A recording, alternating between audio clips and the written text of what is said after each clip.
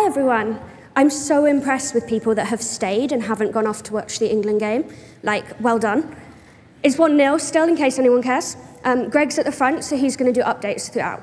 Feel free to stand up and shout. So we've done this, we know who I am, great. What are we here to talk about? So please don't take pictures and tweet this, because obviously not true. How often do you hear someone say SEO's dead, or we're all going to be out of a job? Well, let's be real. We all still are employed. So, I mean, this actually says at the bottom, but is in a weird font. It's probably a lie. We probably do have jobs. Someone would have let us know. So what that means really is that SEO is in its infancy. Now, I don't have kids, so this is a very simplified version. If you think about it, when you first have a baby, there's quite a few things they need. You could feed them, you look after them, play with them a bit, and generally they're all right. When they become an adult, think about a teenager. They want a lot more. They discover what wine is. They discover that they can date. So then think about SEO. It's the same thing applies.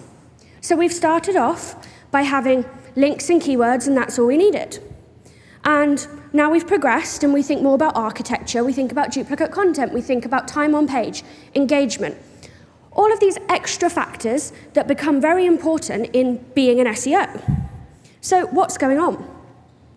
The fact is that Google is only 19 years old. And it wasn't until Amazon was 19 that it started offering streaming services. When I think about when I was 19, I was drinking Lambrini in a park. That's not what I do now, much. So then when you think about what Apple was doing when they were 19, this was what Apple were making, and this was their website. I mean, it's hardly what we'd expect of that sleek, modern brand we see today. This isn't rocket science. The fact is that things change a lot as we age. We develop, things become more complex. And that's effectively what Google's been doing. When you think about what their core mission is, ultimately, you can simplify it down to being about you and your. So it focuses on whatever your need is. It gives you back the kind of information that you're looking for. So who's this you that Google keep talking about? Because surely that's our job as SEOs. And the answer, ultimately, is it's the consumer. Google is changing pretty much everything for the consumer. It's focused on adapting. So as SEOs, that's what we need to do. We need to focus on adapting too. So I'm going to cover my top 5 ways for how we survive the changing fickle natures of Google and what we do with all of these changes going on. So my first piece of advice is to stop measuring only traffic and rankings. When we look at things such as these ranking charts, we can see, right? We're comparing high traffic to top page rankings. There's an obvious correlation. You don't need to be at a conference to know if you rank number 1, you're more likely to get more traffic. But that's not the only case. Those of you that were here for Sarah's opening talk, she talked about searches where there were no clicks. And terms such as this, and this comes from an Ahrefs study, shows that when there's a simple answer or a direct kind of yes or no, quite often there's no clicks. The total traffic that goes to those websites is much smaller. And it's pretty obvious that's because of ranking boxes, things like that, answer boxes, all of these different forms that Google are giving us. So what we know from that is that high rankings don't equal high traffic. And more importantly, high traffic doesn't equal high revenue. If you rank for how to say December in Spanish, do you think you're actually going to make much money converting on that? It's a very niche product if you do. So how do we measure this?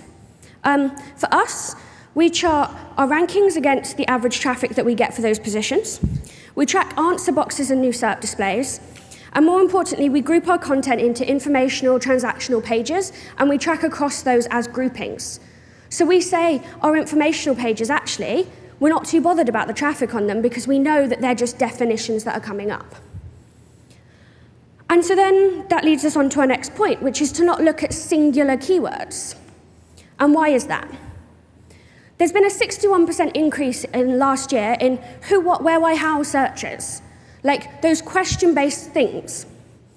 And then there's been There's been a 70% increase in searches that are performed in natural language, like questions. So that's consumers' behavior that's changed. And what does that mean for us? Well, the first thing is, it's not 1999 anymore. Now, this is a lot of font on one page, but basically, Google actually sorted their synonym recognition out. They knew what they were doing from the early 2000s. They had a plan. So we no longer need to look at single keywords if you read this, because according to Google, we already know what synonyms are. And I think we can all agree their recognition for those is fairly good. The other thing to note is that voice search uses a lot more words. So we can speak 150 words a minute, whereas we type 40. Look at people like Jono, who spoke earlier. He can speak a lot more than 150 words a minute, right? Okay, so think of someone like that doing their search on their mobile on voice. You're going to get a lot more detail. More detail, more words mean a much clearer intent. So if someone searches the phrase SEO, you don't know what they want. They search, how do I do SEO? It's pretty obvious they're looking for advice. So we measure that by splitting it down into the purchase funnel. We use a very simplified version, purely because it's client-friendly and it works for every business. And here we look at grouping them by the type they fall into in the funnel, rather than looking at site folders. How often does your architecture lead to things being elsewhere that maybe doesn't follow your exact journey of the user? And tying into that, if we're not looking at single keywords, then we need to expand beyond just search volume. So as far as I'm concerned, there is no such thing as an accurate search volume. All of the tools may present you a number. Likelihood is it's not truly what's going on. So this is an example stolen from Verve Search. There's a link at the end if you want to read the rest of their study on it. But what we can see here is that the search volume for all of these terms is no way is it the same, yet every tool will tell you that it is. Quite often, people make typos, that sort of thing. Google's aggregating it all together. The way we cope with that at the moment is we use Verve's keyword cleaner. That canonicalizes down to the simplest version of the keyword. So it would take all of those and work out they're all the same word by doing some nice Excel work. And then once it's worked them all out, it will then split that by how many terms are identical. It gives you kind of a more realistic forecasting figure for what the search volume is in that sector. But more than that, people actually do more than just search on the internet. Like, a lot of us think about Google and search as the only action people are taking. They search, they buy, great. But that's not necessarily true. Sometimes they type things. So Q&A forums happen.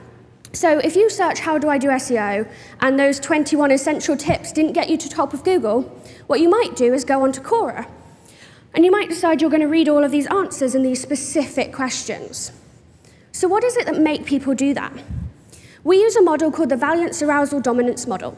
And that states that if you can get someone to feel an out-of-control emotion, they're more likely to type things in and have an active interaction with you. Now, think about out-of-control emotions you might have if you were looking at how to do SEO. You'll be frustrated, angry. You might be so confused you can't cope. There's too much information there. And that's what's triggering these people to type the questions into the forums. Like, yeah, you could Google it and find the answer, but they've gone, no, this is too much for me. And catching that emotion and understanding the feeling of the searcher is going to give you a lot more insight into what content you could be doing and how you could be optimizing to go the extra mile to help people through that. The way we do this is dead simple, so we just use some advanced query operators in the search. We put in the domain we're going to look at, some of the terms we're thinking about, and then we scrape the search results. We scrape the first 100, and then we search them through in Excel for common words that we see coming up, common themes, we categorize them. That sets a content strategy for us and for our clients. So how do we measure it? The first thing is using the canonical keywords in the forecasts, just so you're not telling someone that there's 50,000 searches in their particular niche they're looking at, when actually there's 20,000 and it's split over 2 words. Look for trends in volume changes, not absolutes. So we track over the year, 2 years, however long we're working with a client, rather than just saying, this is your search volume today. And use a combination of metrics. So we all know that search volume isn't necessarily accurate, so use a couple, put different numbers together, and present 3 sets of the same data point from different tools. You should all know what structured data is by now, if you've been listening at all at this conference. So structured data is really going to help you become an entity. Becoming an entity is essential because it gives you the ability to rank in things like this, because it's going to show Google who you are. And we're talking about SEO in a world where you maybe aren't going to be just looking at traffic. SEO in a world where rankings aren't the only thing. And that means getting that golden position 0 and ranking in the answer boxes. So think about the format. They like tables, use tables. They like schema, they like structured data. Use those methods on your site. Zero search results got a lot of critique. All those jobs they've ruined for people that were working on those sites. But actually, we've just proved those sites weren't getting clicks and the traffic necessarily on those particular queries because the number of clicks are decreasing. So either we need to help Google to understand our site, or we accept we're not going to get these types of results. When I first got into SEO, I can remember being completely confused by someone telling me not to use structured data because you're giving Google your content and your secrets. And I was like, great, but if I don't rank, then it doesn't matter what secret information I have because no one's ever going to see it. And that's the point here. We're not in our own ecosystem, we're in Google, so we need to cooperate and play ball. So how do you measure? We like to look at the schema and any markup we can that is on the sites of those that are already ranking. We look at really common languages we see coming up again and again, and we obviously implement those. We test the performance of pages against each other, having different levels of markup on them, different information on them. And the other thing is sometimes we just don't measure it. We simply accept that this is what Google wants, this is what other websites are doing, and we get on with it. So the other stage in becoming an entity is building a brand, not just a site for SEO. The reason this is so important is because the majority of metrics that actually tell us who's going to rank where and how we're going to do really aren't accurate. So they are great at predicting positions 1 to 3. 4 to 10 they're okay at, and 11 plus, they have no idea where you're actually going to rank. Okay? Now, that's scary, and it means that all the maths and all the ranking signals we're looking at maybe aren't quite right. There's got to be something here that we can't quantify. And I believe there's a lot of debate on what SEO's jobs are. And I think as SEOs, our job is to find out this bit that we can't quantify. Why is it the tools aren't right? Why is it we can't look at a website and go, that's going to be position 12 for that term? It's because we're missing something here. We're missing part of the algorithm. So tie that into voice search. If you do a search on voice and you don't have a screen showing you results, your Amazon Home, whatever, is going to decide what should rank.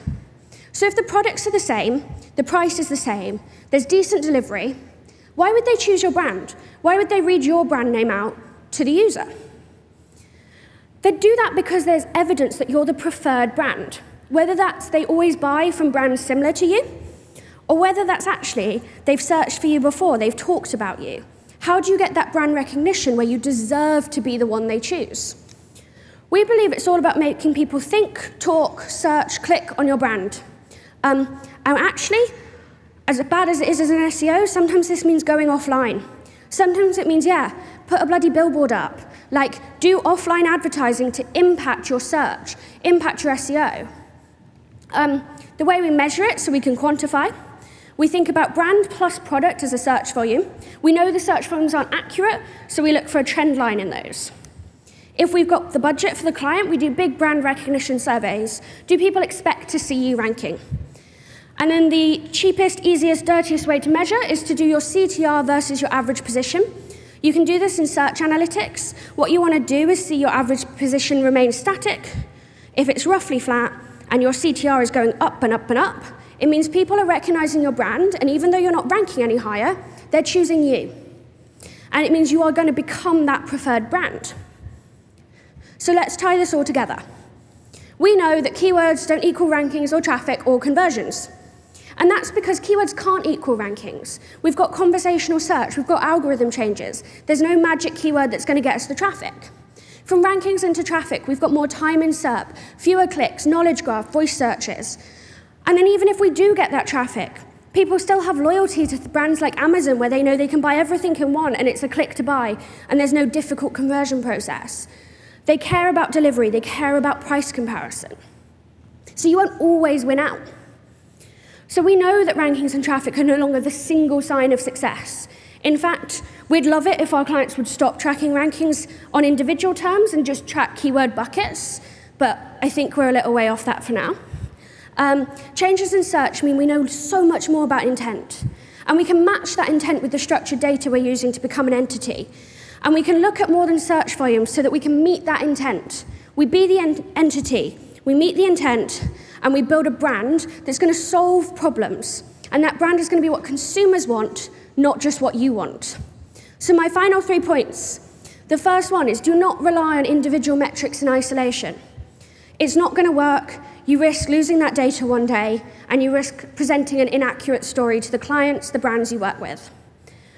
The second is use the data that can be compared competitively and spot trends. The more and more stuff that's available to you, the more trend lines you can look at, the better your data is going to be. And the final is prioritize people and user experience and the consumers over your pure SEO. We know that Google is optimizing for consumers, not for just us mere mortals running websites. So think about running your own site in that way. And that's everything. Thank you so much for listening.